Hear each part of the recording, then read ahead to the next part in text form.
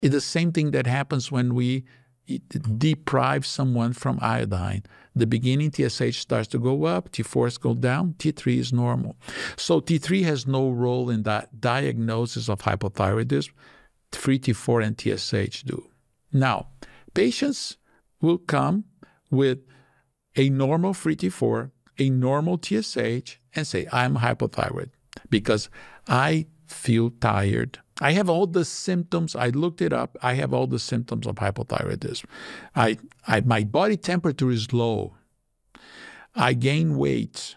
My hair is falling. I'm very tired. My periods are altered. I don't have energy to do anything. These are all symptoms of hypothyroidism. And then you say, well, but your thyroid function, I'm looking here, is perfectly normal. I have secondary hypothyroidism. My TSH doesn't go up. That's what I have.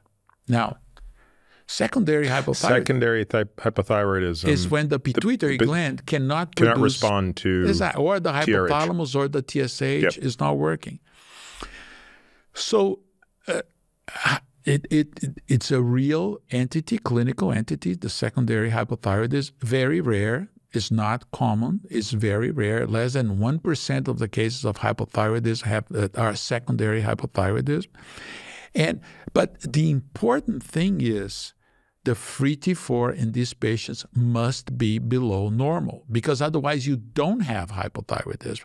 You know, to have secondary hypothyroidism, you need to have hypothyroidism, which is the hallmark of hypothyroidism is a free T4 that's below normal, with a TSH that doesn't go up.